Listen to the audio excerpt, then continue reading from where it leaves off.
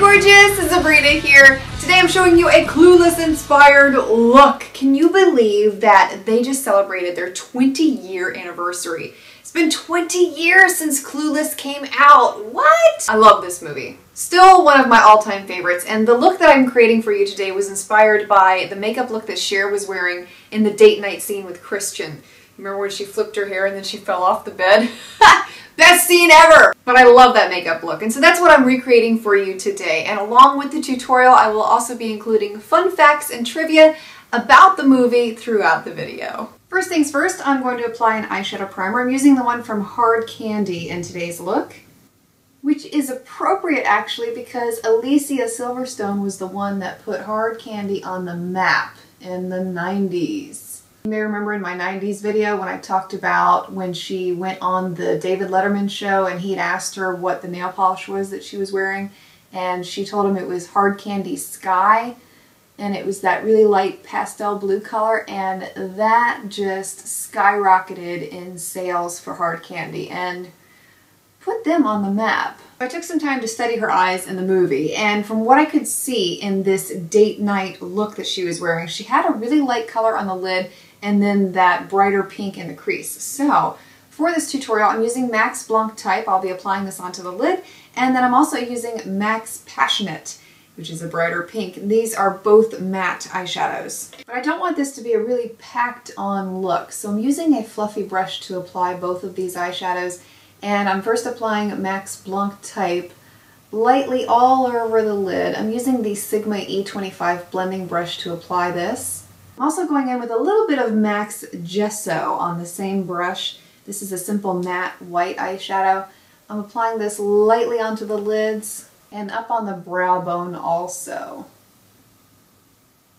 And then I'm taking the pink, MAC's Passionate. This is such a vibrant color, so a little bit goes a long way. I'm applying this into the crease.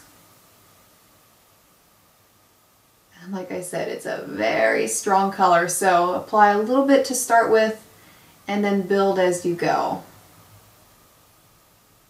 That's the first layer, very light. I'm going to go back and add a second layer here.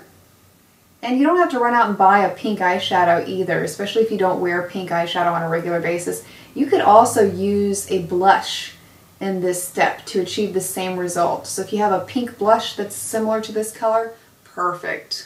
Her lash line in this look was also very darkened, so I'm going in with the Rimmel ScandalEyes pencil, itty bitty, in black, and I'm going to line the upper lash line, and then I'm going to line the upper waterline also.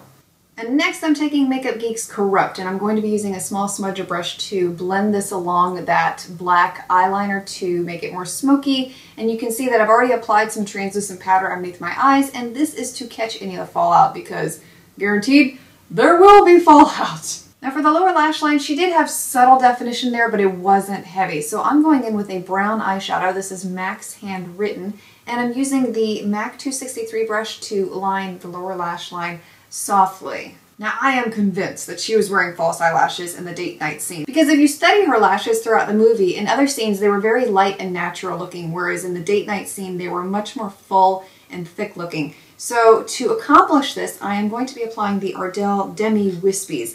Very natural pair, but a little thicker and fuller looking. So I went ahead and applied my face. Nothing real special there. Just remember when you do your face for a 90s look, everything was matte. No shine whatsoever. For the cheeks, she had the same pink color that we saw on the lids there. So I'm going in with the same eyeshadow that I used up here, MAC's Passionate, and I'm going to use it as a blush. And her blush was applied more like right about there on the cheek, and it went up.